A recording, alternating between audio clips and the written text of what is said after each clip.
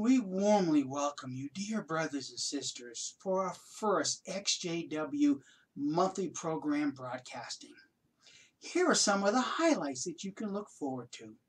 You will hear the exciting announcement that 91-year-old Percy Harding was disfellowshipped. This is an exciting story of a brother who found the truth and then completely saw through all the bullshit. We will also expose our archive, how we hid from the opposition our acts of child abuse and pedophilia. You will also see a music video, why life as a Christian is the best life ever, performed by none other than Black Sabbath. Go Ozzy. We hope that you will enjoy our monthly feature, discrediting those who think they sit at the right hand of God. Oh wait, they're quite capable of doing that themselves. Well, I guess there's not much really to say. Oh, but we do want to let you dear brothers and sisters know that Kim and I have gone through a tremendous amount of expense putting together our studio. 5 cents for a piece of paper. We already had the Sharpie in our drawer, so that wasn't any expense at all. But we do have a expense that's incurred, and that's $5 for this curtain right here. Maybe if some of you brothers and sisters would love to donate, say like maybe $5, $10, $15, maybe we'll get a shower curtain that has nice flamingos on them. And from time to time, we will change the backdrop of our studio. But until then, please enjoy the following broadcast. Wow, how do you come up with this stuff? It's pretty easy. I just watched jw.org. Well, now it's it's tvjw.broadcasting. Guys, you should have never done this because you don't know how much more material you gave Kim and I to mock. My goodness. Hello, everybody. Hello. Welcome to our home. Hope you enjoyed that opening parody. For those of you that have already seen Stephen Lett's opening video to yeah, you'll see that I took his words and I just kind of changed a few of them and mocked them. That was quite by the way, the suit jacket I wore, Kim took some dust from the vacuum cleaner. That was dust because it's been in the closet for so long. Oh my. Wow. My oh my.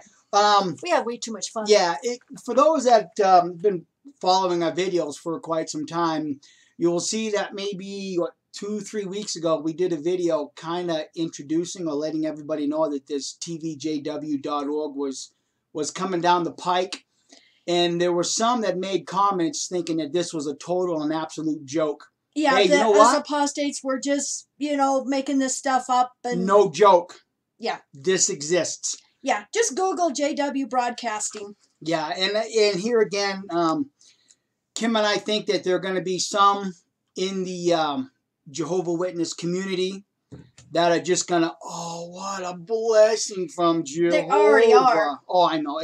Your mom is one of them. It's very, very disturbing how far Watchtower is willing to go to continue to grab the mind of the current Jehovah's Witness and let them think and believe that this is all from Jehovah. Yeah, right. No, it's from your dollars. Yeah, exactly. Yes. Thank you very much, Jehovah's Witnesses, for your healthy contributions to our new line of bullshit.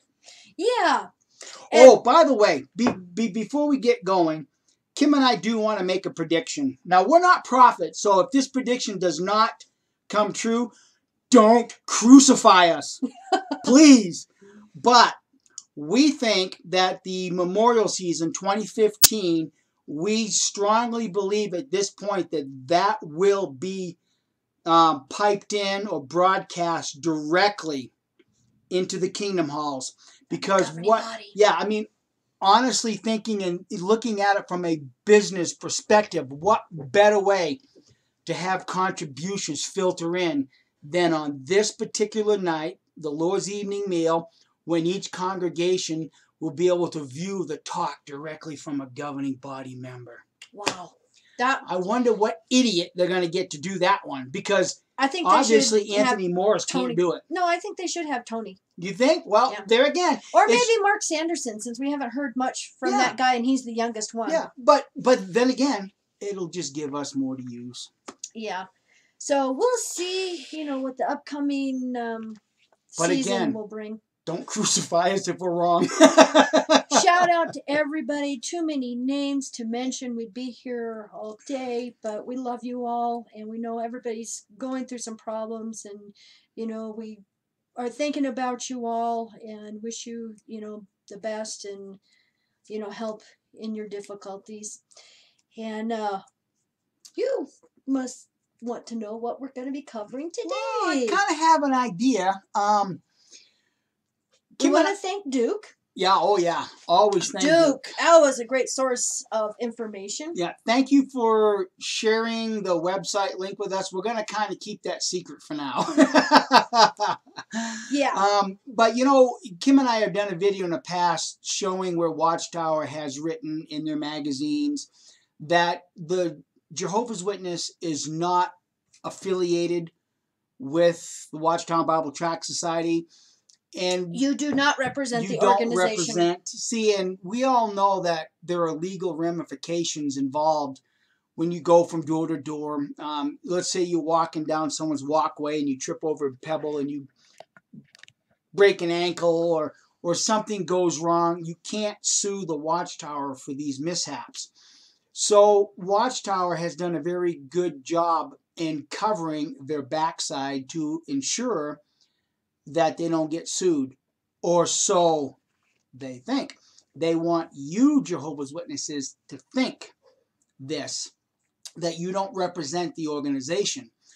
But what Duke has found for us is he has found for us the bylaws. It is the sample form they sent out to all the congregation. It's the bylaws of Congregation of Jehovah's Witnesses, and they've got like blanks where you fill in your congregation. Right. So this is the form that you use to start your own congregation or to keep in your files. Right. And what we want Jehovah's Witnesses to really stop and realize is that this organization that calls itself Jehovah's Witnesses is a legal corporation.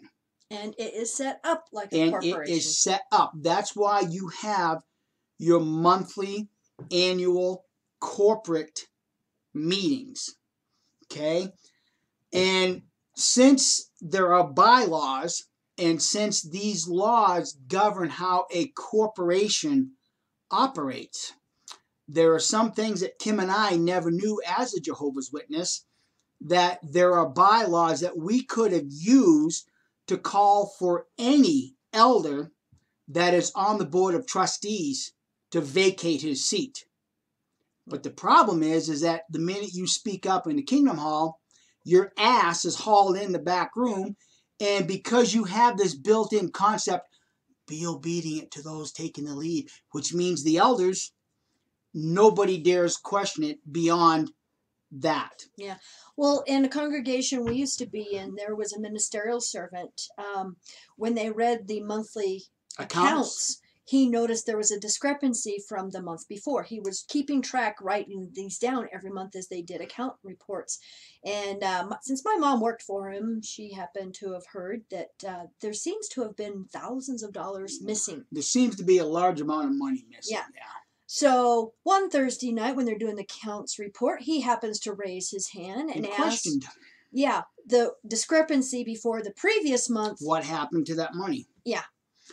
And needless to say, within a short amount of time, he was removed as a ministerial servant. So even though that this was a business meeting and he was well within his rights as a corporate member to question where the funds went, he was silenced by being deleted as a ministerial servant. Now, just to add to that, at this time, I was serving as a ministerial servant, and there was another brother, Henry, a French brother, that had the accounts, And also, we also know of another story, but I'm not going to get into that because it might give away too many identities.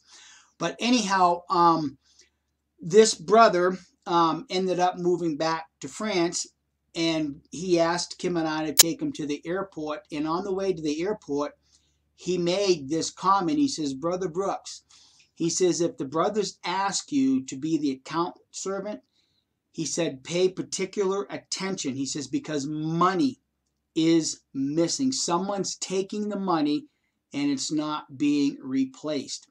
But I never had that privilege of being the account servant. So I can't confirm one way or the other, but I can confirm that there was a ministerial servant that openly challenged missing money. And then I was told by this brother taking him to the airport that money is missing. Yeah. So there is, I'm assuming, a measure of corporate embezzlement that goes on within the Kingdom Halls. Yeah. Watchtower, you should pay better attention to the finances. Yeah. So what we're going to do is, we're not experts in corporate law. We're going to try to explain how congregations are set up and run in layman's terms, and hopefully we'll get this correct. You know, if anyone has any further details or can be more specific, you know, put it down in the comments to share with everybody. Thank you. But the way congregations are set up, they are individual corporations. Like our old congregation is the Tejeras Congregation of Jehovah's Witness Corporation of New Mexico. Which means it's got a separate board of trustees. Yeah. There's 3 trustees, the president, the secretary, and the treasurer. Now, Mike's dad was an elder, and he was a trustee back when in our old congregation in Arizona. So we do know, you know, how a little bit about how these are set up. But what is interesting is, you know, we don't know what is done in other countries, but this is here in the United States. See, and that's how Menlo Park got into such a pickle, is because the 3 brothers who were the trustees, Watchtower came in and was telling them what to do, and them as the trustees have the power over the congregation, right? Not Watchtower not Corporation. Watchtower. Yeah. And that's why there's such a big problem in Menlo Park. And I know this may be a little bit difficult to understand for those of you who don't know exactly how congregations are set up. Like I said, it is set up as a corporation. Well, when Duke sent us these bylaws, sorry, I almost hit you in the face with that. That's okay. I get used to getting slapped around by you. Oh, you make it sound like I abuse you all the time. 35 years, I've learned how to get toughened up. Or duck? Or duck. Well, I'm not so good at ducking anymore. Yeah, like I abuse him.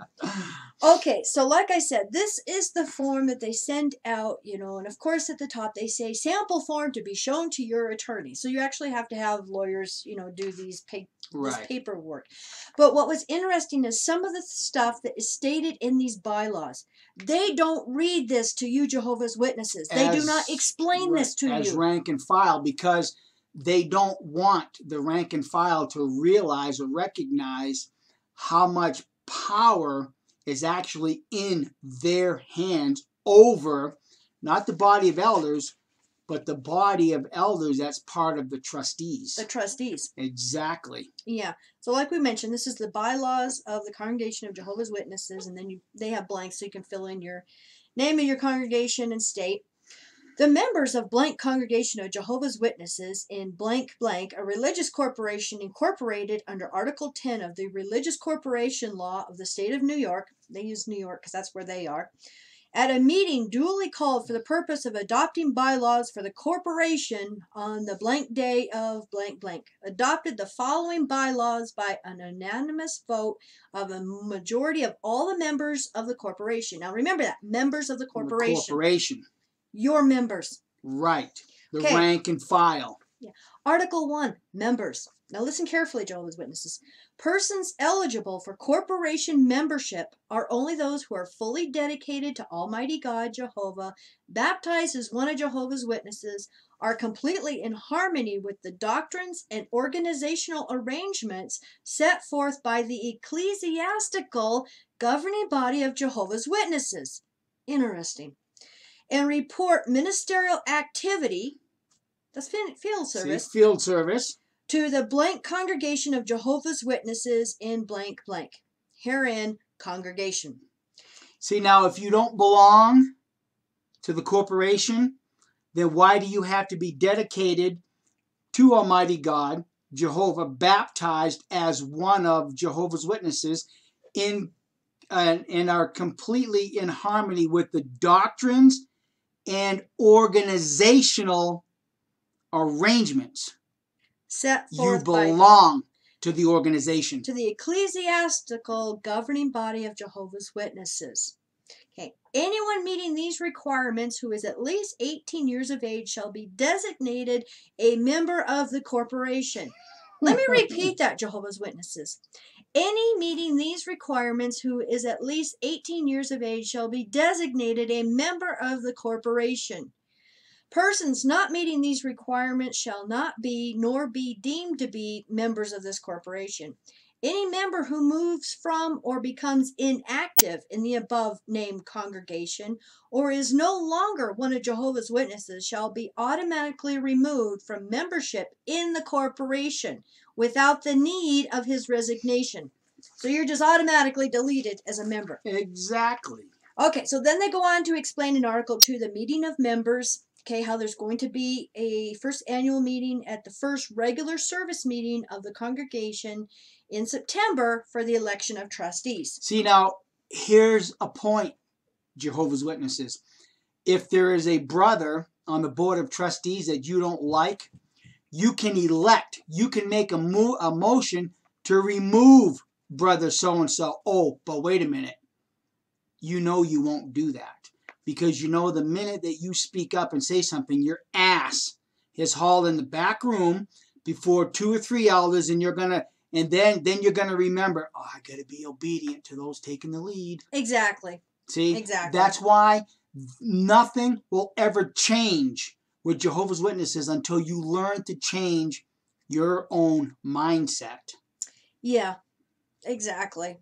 So, okay, and then at subsequent service meetings to be designated by the trustees. These trustees shall cause notice of the time and place of the annual meeting to be given to the members by an announcement made by the presiding overseer of the congregation at 2 consecutive regular congregation service meetings. Okay, so now, being a Jehovah's Witness for 42 years of my life, not one time in 42 years have I ever heard the announcement, brothers and sisters, we're going to have our annual corporate meeting in 2 weeks. A week goes by. Brothers and sisters, remember, we have our annual corporate meeting next week. Don't ever remember hearing Never have I ever heard that. So they are bystepping their own bylaws and making this. See, the reason they don't want to do that, because they don't want to alert the rank and file that, hey, we have a business meeting coming. Maybe now's the time we ought to ask for some changes.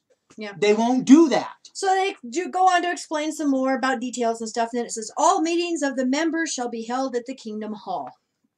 Okay, a special meeting of the members may be called, number 1, at any regular meeting of the congregation by a majority vote of the members present.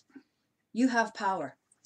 Okay, number 2, at any time by the president or the board of trustees. Or number 3, at the written request of at least 10 qualified members. So like if 10 of you get together and do a written That's right. request, it is within your rights. You know that's not going to happen, because what's going to happen, the minute you send a letter to any member of the board of trustees, they're going to say, we have dissensions among our rank and file. How can we stop this? I know. We're going to haul brother so-and-so in the back room, and we're going to say, now look, brother, if you don't stop this right now, we're going to disfellowship you for causing dissensions among your brothers and sisters, and then we're going to haul the other ones in here. We're going to disfellowship them for coercion. Jehovah's Witnesses, you can't win. See, even though these laws, these bylaws are in place to show that these kingdom halls are mini corporations, you still do not have a voice in these mini corporations, because these men are masters at stopping such rebellion. Well, look at, even if the board of trustees has a problem, Watchtower comes in and kicks them all out. That's and right. The circuit overseer. Menlo Park all over Yeah, again. Menlo Park all over. Menlo Park all over Yeah. again. Okay, a majority of the members of the corporation shall constitute a quorum for the transaction of all business. Each member present at a meeting of members shall be entitled to one vote. Once a quorum has been declared, the vote of a majority of the members present shall constitute the act of the members. So how can each member of the congregation be entitled to one vote when you're not allowed to know internally what the issues at hand are? Yeah. See, Jehovah's Witnesses, you still can't win because you won't know what the issues are, because the minute somebody tries to bring up an issue, you're hauled in the back room and your mouth is made to be shut. See, and the thing is that's what these resolutions are that we all voted on throughout the years, is they actually have to have a written resolution, and this is part of the corporation bylaws. So when you raise your hand and vote, that is your vote in the corporation, but how many witnesses know that that is illegal? Well, I go right back to that one vote in Wisconsin. Brother get up there and say, we have an opportunity to buy a lawn tractor. All in favor? Aye. So like, stupid JWs, we put our hand up, and the minute the vote passed, he goes, whew, I'm glad you all agreed because we already bought the tractor. Yeah. That's embezzlement. But how many of us brothers and sisters stood up? How many members of the corporation? I did. There were only 2. I did, and so did another brother. And I actually brought a Watchtower article from a few years prior that gave an illustration of a ministerial servant who was the accountant servant. He was taking some of the money with the good intention of paying it back, but it never happened. But the article pointed that any member of the congregation that uses any money from the congregation without prior permission amounts to stealing. Those 2 elders I hauled in the back room, neither one of them wanted to look at that article. You cannot affect change with these people. Yeah. Okay, voting for the office of trustee shall be by any method deemed reliable by the person presiding over the meeting, meaning the president, presiding overseer. Yeah, so if you have an elder that's been the presiding overseer, or Kobe, for like 15 years like we saw in Wisconsin, nobody would stand up to him. Why? Because he's already been the ruling voice for 15 years, so let's not rock the boat. But by the way, as long as idiot elder stupid will be the presiding overseer or the Kobe, that means I have to do less work. Yeah. So there's also a lot of, brothers, elders that see what's going on, but they don't have the guts to step up and make a change for the positive. Okay, back to the form. If the reliability of the method of voting is challenged by any member present at the meeting, then the voting shall be by ballot. But how many times do we see that happen? How many times have you cast a ballot in the Kingdom Hall? How many have stood in the back to see how many are actually voting yes? They're just taking everybody's word for it. The trustee shall be elected by a majority of the votes cast at the annual meeting of members. So you have a say in who gets to be the trustee. Okay, now, Article 3, trustees. The corporation's powers shall be exercised, and the corporation's business shall be directed, conducted, and controlled by the trustees. The number of trustees shall be 3. Each trustee shall be a member of the corporation. If a trustee ceases to be a member of the corporation, then he shall automatically cease to be a trustee. The expiration of the terms of office of a trustee, each successor trustee shall hold office for a term of 3 years. Any trustee may be elected for more than 1 term. Big surprise. The trustee shall have the power to conduct, manage, direct, and control the affairs of the corporation, to call special meetings of the board of trustees if the demands of the corporation make it necessary, to negotiate and enter into contracts and do all acts and things necessary or expedient in carrying out the purposes of the corporation.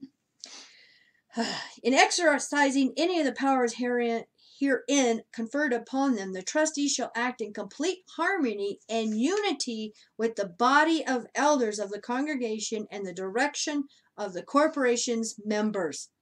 I know this is a bunch of legalese, but Jehovah's Witnesses, you do have a say. You do have power. But you have to be willing to step up and take the proverbial beating. Oh, wait a minute. I've yet to see too many Jehovah's Witnesses that are willing to do that, because You did. when you do, you'll get disfellowshipped. Yeah. The body of elders of the congregation is hereby designated as a nominating committee to submit to the members at the annual meeting the names of nominees for the position of trustee. Yeah. Okay, now I thought this was interesting. Under Article 4, Meetings of Trustees, any action required or permitted to be taken by the trustees may be taken without a meeting if all trustees sign a consent in writing setting forth the action so taken and file the same with the secretary of the corporation. So, No. and then there's just some signed and notarized by more, whatever, and then miscellaneous.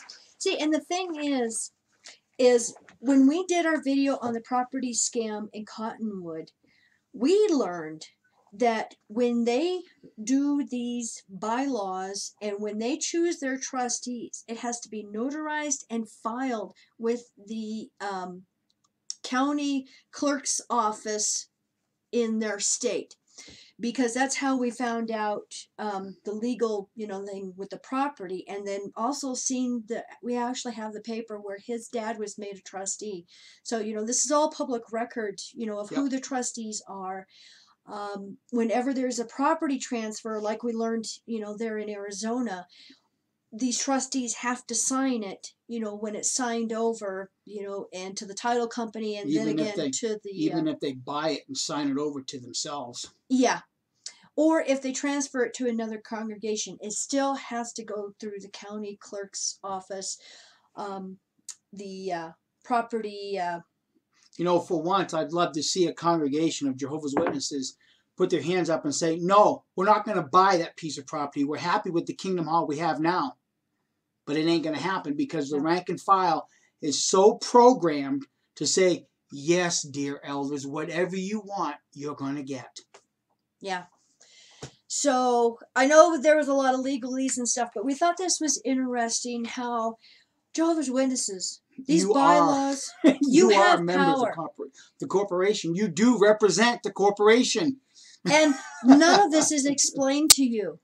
But legally, you are a member of this corporation, the congregation you are in. So if you get hurt going from door to door while performing corporation-like duties, you are entitled to sue Watchtower for due compensation, whether it's loss of wages, whether it's a loss of an automobile. But wait a minute, you won't do that because the scriptures say, do not be taking your brothers to court. It really sucks to be a Jehovah's Witness. Yeah. The thing is like it mentioned here in the members, is that to be a member of this corporation, you have to be doing your ministerial activity and reporting it to the congregation. Okay, so if you do not represent the organization, then why are you required to do this and report it to the congregation, the corporation you're in? See, it's just this twisted pretzel of reasoning. Yeah. So, Jehovah's Witnesses, do your research and please wake up. Bye. Bye, everybody.